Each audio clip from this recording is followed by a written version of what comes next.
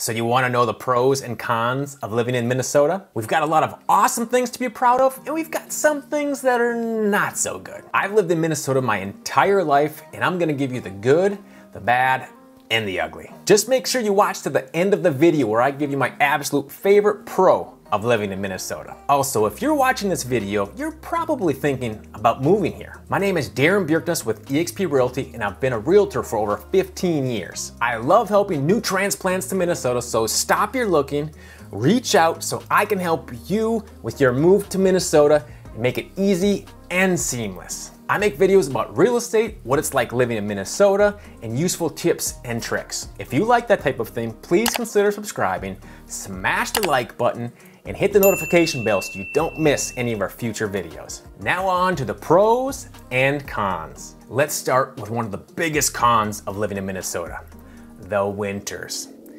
Sometimes it gets so cold, it makes you want to cry. This is even more prevalent in northern Minnesota, where we often see a 10-degree difference from the Twin Cities metro. You'll find that your skin gets very dry in the winter, so make sure to lotion up after every shower. You'll also want some type of humidifier in your home, because the air will also get so dry that when you go to turn on the light or touch someone, you'll get a shock. With all that being said, a wise man once told me, there's no such thing as bad weather, just bad clothing. So make sure to get the correct outdoor clothing so you can make it through our Minnesota winters like a champ. And hey, maybe you'll decide to join me the next time I go winter camping.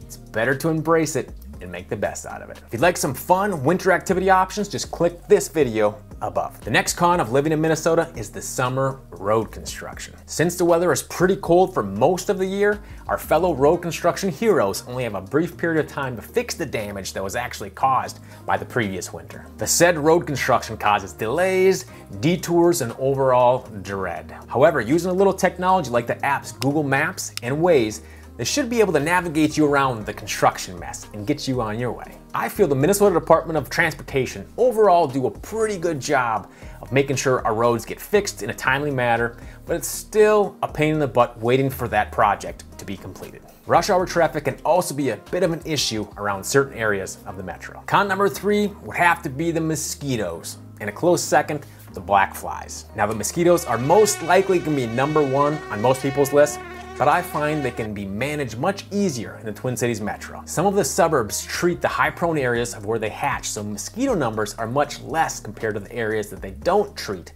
like outside of the metro. If it's May, June, July, or August, and you're in the deep woods of Minnesota, the sun is setting, and you don't have any protection, you're definitely gonna learn and be much more prepared next time. Mosquito spray or lotions can also definitely help, as well as treating your clothes with permethrin.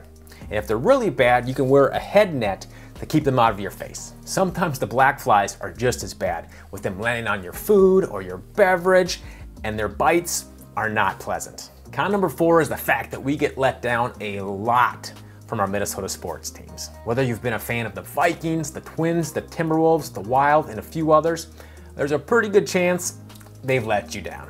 I'm 41, I've lived here my entire life, and the Vikings have always found a way to let me down. Even through all of that, I'm still a hardcore Vikings fan. At least the Twins have won 2 World Series in my lifetime, in '87 and '91, but they haven't done much since.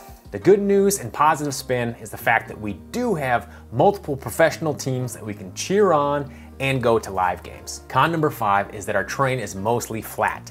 So if you like to downhill ski, you won't be too impressed with our ski hills here in Minnesota. We've got a few nice options to practice on, but if you're used to skiing in the mountains, you're gonna be let down. Okay, enough of the cons, let's move on to the pros and what makes Minnesota an awesome place to live. Number 1 is the people. Overall, you'll find very friendly people in Minnesota. I'm sure you've heard of Minnesota nice, and it's pretty true. Of course, there's always some bad eggs, but you'll mostly find that the people are polite, willing to help strangers, smile as you walk by, pleasant in their conversations, and overall friendly. If your neighbor knows you're on vacation or your snowblower is down, we won't hesitate to blow the snow off your driveway. It's in our blood. Just do the right thing. Number 2 is the abundance of outdoor activities. As you may know, we're considered the land of 10,000 lakes. But actually, we have more than that number. So as you would imagine, we have plenty of water activities for you to enjoy. Boating, canoeing, water skiing, fishing, swimming, skating, snowmobiling, and ice fishing, to name a few. We also have some pretty awesome camping options, as well as mountain biking, hiking, trail running, and cross-country skiing. There's also something about that Minnesota fresh air.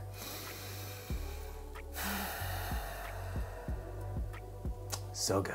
Pro number 3 is that we have a strong job market in Minnesota. We have a low unemployment rate and many Fortune 500 companies that call Minnesota home. For example, we have Target, United Health Group, 3M, Best Buy, General Mills, and Land O'Lakes, to name a few. The median income is also higher than the majority of our other states. So if you want to work, you'll be able to find a job. Pro number 4 is our quality healthcare system. Minnesota is home to the world-renowned Mayo Clinic, along with many other quality options. People fly in from all over the world to be treated by these quality institutions, so you'll be in good hands here. Pro number 5 is the overall quality of life. We've got a great educational system with over 200 colleges and universities and wonderful options for grade schools, middle schools, and high schools. Minnesota is frequently ranked as one of the most literate states in the US. We've also got a fairly laid-back feel when it comes to our day-to-day living. When it comes to roads, we have a well-designed highway network, especially compared to other major cities. And if we get a huge snowstorm, we've got a large deployment of snow plows that will treat the roads and clear the snow so you can be on your way safely. Just remember to slow down, have good tires, and give yourself some space between vehicles on those snowy and icy days. Pro number 6 is the music scene is one of the best in the country, but I might be a little biased. Minnesota is home to Bob Dylan, Prince, The Replacements, and one of my favorites, Trampled by Turtles. We also have a legendary music venue called First Avenue, where some of the best musicians have played their hearts out. I've been to many of those awesome shows. We've got Guns N' Roses, Counting Crows, Metallica, The White Stripes, Pearl Jam, Kings of Leon, Red Hot Chili Peppers, Ben Harper, Trampled by Turtles, My Morning Jacket, The Strokes, Smashing Pumpkins, Rascal Flatts, Ryan Adams, Ben Harper, Mason Jennings, and Weezer. I've been to a lot of them. One of the things that brought me down to the Twin Cities Metro from northern Minnesota was their huge music scene, along with college. You can always find some quality live music here. Okay, now one of my favorite pros of Minnesota. It kind of has to do with the outdoor activities that I mentioned before. It's the Boundary Waters area of northern Minnesota and the Superior hiking trail system north of Duluth. Sometimes I like to get away, and there's no other place in Minnesota that is more beautiful and untouched as those wilderness areas. If you like outdoors or camping, it's definitely a bucket list item. Again, if you're looking to move to Minnesota, reach out and let me help you, so I can show you that Minnesota nice. I know the ins and outs of the entire real estate process, and you'll be hard pressed to find someone that will work harder for you. I am super passionate about real estate, and I'll do my best to make sure that you don't buy a lemon of a house. Thanks for watching, and make sure to subscribe so you don't miss our future videos. Welcome to Minnesota.